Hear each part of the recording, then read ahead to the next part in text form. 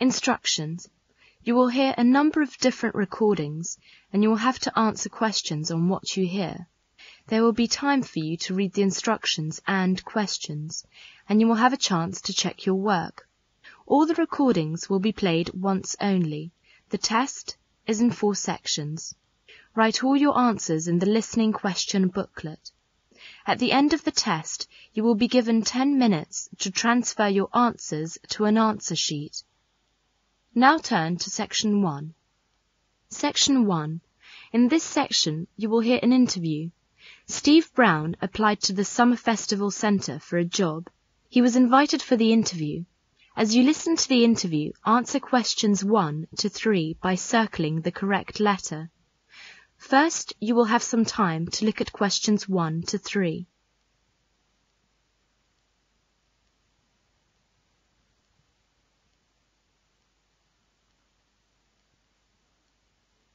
Now listen to the interview and answer questions 1 to 3. Hello, Mr. Brown. Your first name is Steve, isn't it? Yes, Steve Brown. Would you tell me how old you are? I'm 22.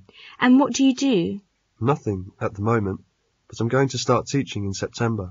I see. So, why have you applied to the Summer Festival Centre for this job? Because I enjoy meeting with people. Can you cook? Yes, I'm quite good at cooking. Have you got a driving licence? Yes, I passed my test 4 years ago. What is your favourite sport? I like many sports, such as swimming, tennis, football, but my favourite sport is cycling.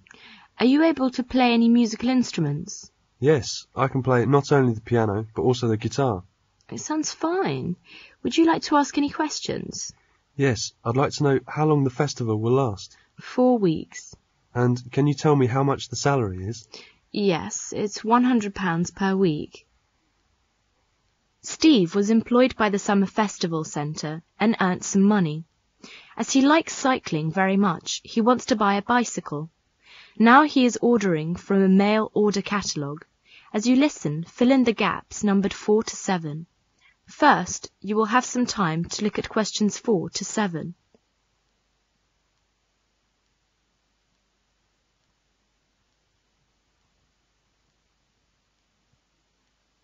Now listen carefully and answer questions 4 to 7.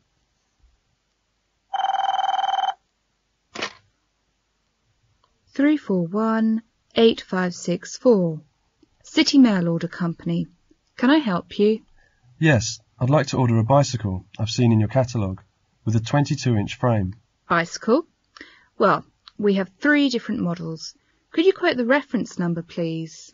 I'll just have a look. Here it is, number AD58402. Right, I'll just key that in. That's the touring model at £185. No, wait a moment. I want the sports model. If you check, sir, you'll see that the sports model one is £249.50. The reference number is AD58412. I see. It's the sport model I want. Will you take the order down? Sure. Could I have your name and address, or do you have an account number? Well, I might have, but I can't tell you what the number is right now. We can look it up at this end. It doesn't matter. Would you give me your name and address then? Yes, it's Steve Smith of 31 Green Road, Euston Centre, London, NW1 4ER. Sorry, I didn't catch the address. Could you repeat it? Yes, it's 31 Green Road, Euston Centre. I'll spell it. EUSTON, London, NW1 4ER. So it's for Mr. Steve Brown, 31 Green Road, Euston Centre, London, NW1 4ER.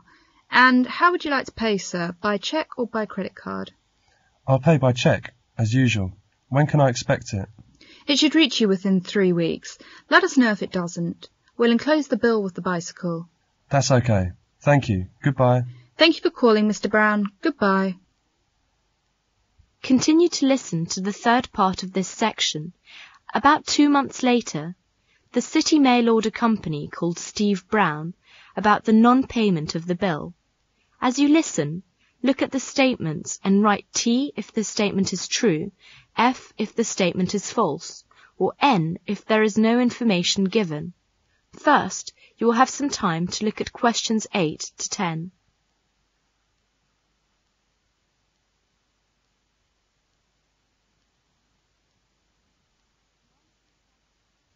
Now listen carefully and answer questions 8 to 10. City Mail Order Company. May I speak to Mr. Brown? Yes, speaking. Good afternoon, Mr. Brown. I'm sorry to disturb you. We don't usually phone customers about overdue payments, but we have, in fact, written to you twice. Written to me twice? What on earth about? It's about the bicycle we sent to you. You did get it all right, didn't you? Oh yes, I did. I got the bicycle, and I think I've paid for it too. Sorry, Mr. Brown. We haven't received a cheque from you. That's why I'm calling. No, I didn't pay by cheque. I asked my bank to make a transfer. Well, there may have been a slip at our end, but according to our records, nothing's come in. Could I ask you to check with your bank and let me know exactly when the remittance was made? You know, date, which bank, how it was transferred and so on. I'm sure we'll be able to trace it then. OK, I'll do that. Yes, I think I've got your bill somewhere. We could send you a duplicate if you like. Oh yes, would you do that? Then I'll look into it right away. I'm sure you can sort it out. Right. Then we'll get a notification from you. From me or my bank? I'll see to it. Goodbye then. Thanks, Mr. Brown. Goodbye. That is the end of section 1. Now you will have half a minute to check your answers.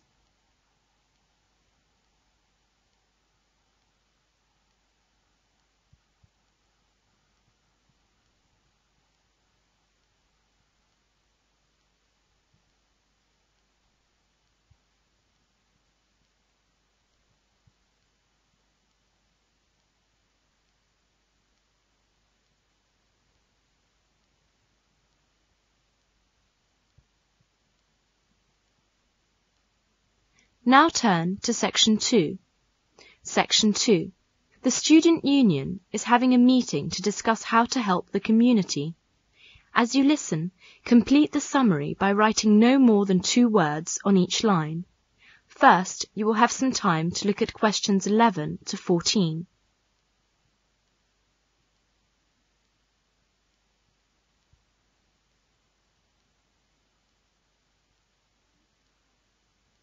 Now listen carefully and answer questions 11 to 14. May I have your attention, please? We're going to start the meeting now. I'm very pleased to see so many people here. You obviously all know that the purpose of this meeting is to discuss how to help the community. Next month, the National Union of Students are running a National Community Week. They've asked us to cooperate in any way we can.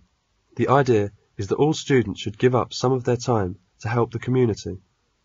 Surely that's what we do in Rag Week. Does that mean we're going to do this sort of thing twice a year? No, not really. The scheme is nationwide. It has 2 aims: to show the public that students are responsible members of society, and to show students ways in which they can give really practical help to the community. The National Union of Students haven't made any suggestions.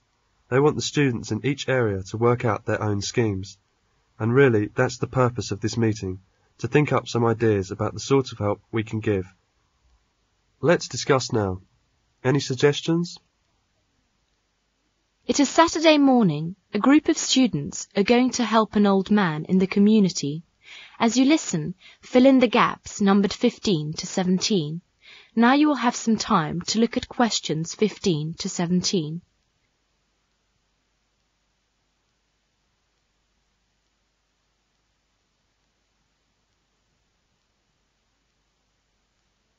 Now listen carefully and answer questions 15 to 17. Where is Milkman Street? Is it far? No, I don't think so. It's somewhere near. Oh, look there. It's just around the corner. What's the number again? Number 8. Mr. Tyler, 8 Milkman Street. Careful with those tins of paint. I'll knock. The welfare office said that they'd written to him to tell him we were coming. The curtains are all drawn.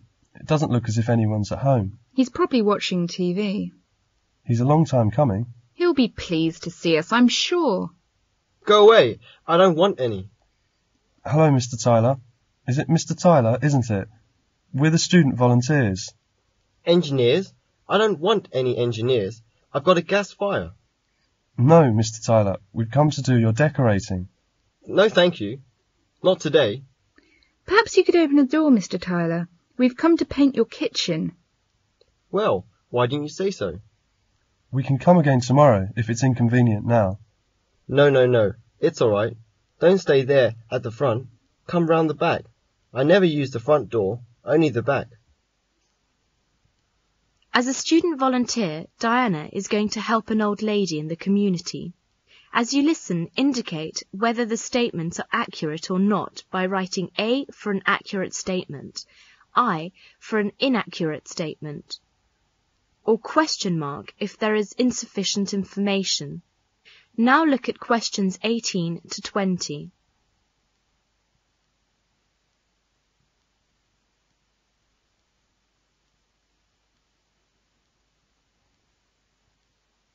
Now listen and answer questions 18 to 20. Who is it? It's the student volunteer. Hello, you're the student volunteer, aren't you? Yes, good afternoon. The welfare office told me to come here. My name is Diana. Yes, they wrote to me about this. Come in, please. There, isn't that nice and comfy? That's lovely, dear. And warm too. It's really cosy in here. I wish I could get about a bit more, like you young people. I could go out and see my son and my grandchildren. They live in Edinburgh, you know. I don't see them often. My son has got a lot of work. I used to go out to work. That was after my husband died. Never worked when I was married, though. No? No, never. He used to say a woman's place is in the home. Yes, life's like that. I'll just dust these photos. That's him, the one in the middle of the front row. His moustache was lovely. That was taken when he was in the army. He looks very smart. Yes, he was. I can remember it as if it were yesterday. Well, there we are. I want you to read a book to me. You know my eyes are not very good now. Where is the book? It's on my desk. It is Little Dorrit by Dickens. You know the bit I like? It's on page 201. It describes Little Dorrit's love for her father. Ah, yes, here. She never left him. Nice and comfortable? Here, put this shawl around your shoulders. My husband used to read this book to me. She never left him all that night, as if she had done him a wrong which her tenderness could hardly repair. She sat by him in his sleep, at times softly kissing him. That is the end of section 2. Now you will have half a minute to check your answers.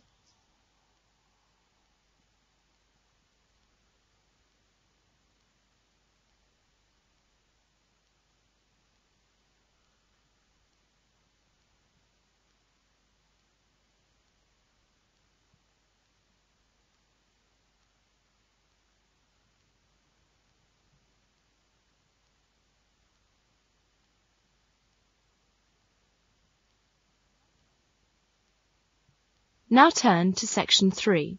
Section 3. In this section, you will hear 2 short talks about animals.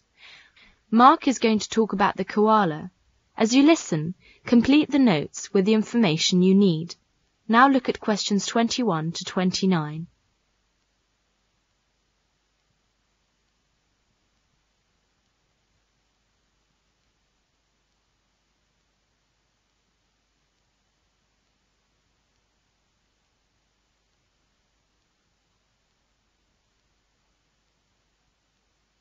Now listen to the first talk and answer questions 21 to 29. Good afternoon. Today we'll have 2 students, Mark and Philip, to talk about animals. Mark will be the first. Mark, please get straight down to business. Right. As you know, Australia has many unique species of animals due to its long geographical isolation, such as kangaroos, wallabies, koalas, wombats, dingoes, possums, platypuses, spiny anteteras, and so on. Today, I'm going to talk about koalas. The koala is a sluggish, tailless, furry, arboreal marsupial. Koalas are different from state to state in colour and build, probably because of differences in climate and diet. In Queensland, for example, koalas typically have a red dish or tawny colour. In New South Wales, koalas are greyish with ash-like flecking. In Victoria, they tend to be heavily built, with a shaggy coat of a brownish colour. Koalas tend to be solitary creatures. They come together to mate in spring and early summer. At mating time, the males are noisy and quarrelsome. Baby koalas are born approximately 35 days after conception. Although furless and weighing only half of a gram, the baby koala climbs into the mother's pouch unaided. 6 months later, it leaves the pouch. By now, the baby koala is fully furred, and the mother carries it on her back or cuddles it to her chest for another 6 months. Normally, koalas have single babies, and twins are rare. Koalas become mature completely after 4 years, although the female is sexually mature at about 2 years. Koalas only eat gum leaves and drink no water. The Aboriginal word koala means no water. But of the 500 eucalyptus species, koalas eat only about 13. The koala's digestive system enables it to survive on a diet of gum leaves, which consist largely of fibre, which have a very low protein content. An adult koala eats around 1 kilo of leaves a day. In the wild, it is thought that the koala lives for about 10 years, although koalas in zoos may live for 20 years. The fully grown female koala measures about 60 centimetres. Males are bigger, measuring about 80 centimetres and weighing 13.5 kilograms. The koala has 2 thumbs on each forepaw, opposed to 3 fingers. In climbing, it grips mainly with these, and uses its rear paws for a toe hold in a swift jumping action. It seems that koala may not always have looked as they do today. A recent discovered fossil jawbone indicates an animal almost twice the size of today's typical koala. Also, it may have kept to the ground and even knocked over small trees. Thank you, Mark. It's an interesting talk. Koala is my favourite animal. It's lovely and cute. Philip, now it's your turn. Philip is going to give a talk about giraffe. As you listen, fill in the gaps numbered 30 to 34. First, you will have some time to look at questions 30 to 34.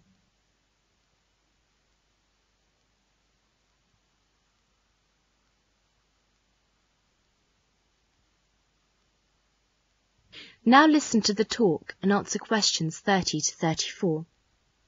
Mark has talked about a small animal. I'm going to give you a talk about a very big one. It's the giraffe, a tall, long-necked, spotted ruminant. Male giraffes are usually about 6 meters tall. Half of the giraffe's height comes from its neck, which is longer than its legs. A baby giraffe is 2 meters tall at birth. It can stand up by itself within a few minutes and can run well in about 2 days. A giraffe has big brown eyes which are protected by very thick lashes. Since it lives in parts of Africa which are usually dry with a great deal of dust, the lashes are an important source of protection. It can also cover its nostrils in order to protect its nose. It has 2 short horns on its head. Like the camel, the giraffe can go a long time without drinking water. One source of water is the leaves which the giraffe eats from trees. Since it is so tall, the giraffe can reach the tender leaves at the top of a tree. Giraffes usually live in small herds and often feed with other animals. Giraffes have 2 methods of self-protection. If something frightens an adult giraffe, it can gallop away at about 50 kilometers per hour, or stay to fight with its strong legs. Well, that's all I know about giraffes. That is the end of section 3. Now you will have half a minute to check your answers.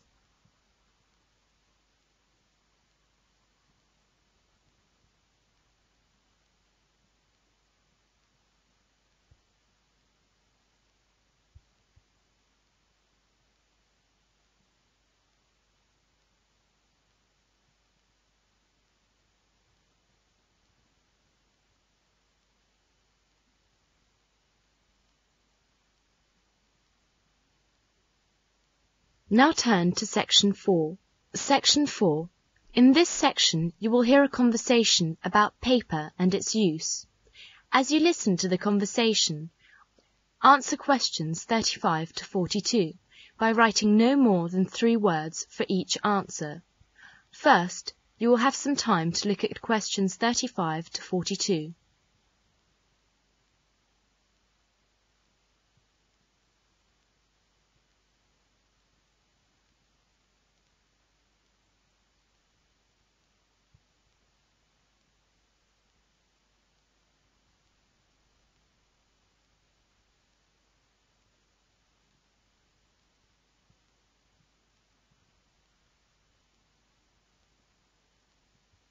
Now listen to the conversation and answer questions 35 to 42. Peter and Kate have met in the coffee bar and they are having coffee together. Hi there, how are you going with your tutorial next week? Oh, good. I've decided to talk about paper and its use. Fascinating, I'm sure. Yes, I think it's an interesting topic.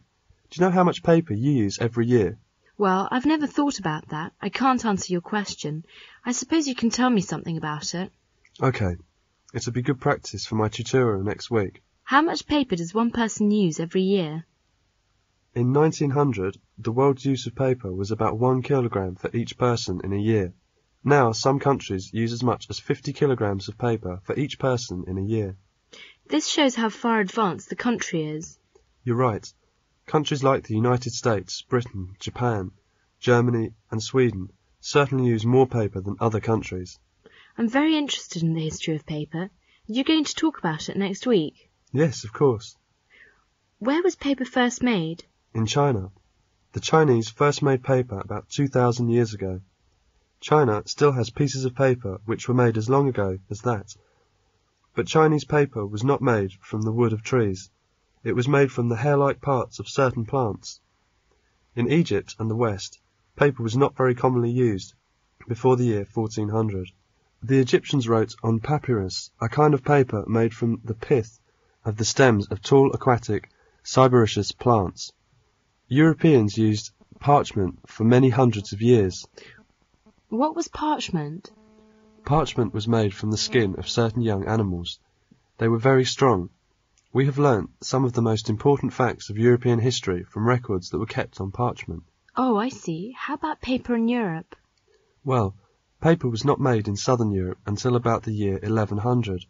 Scandinavia, which now makes a great deal of the world's paper, but didn't begin to make it until 1500. It was a German named Schraffler who found out that the best paper could be made from trees. After that, Canada, Sweden, Norway, Finland, and the United States became the most important in paper making. They are forest countries.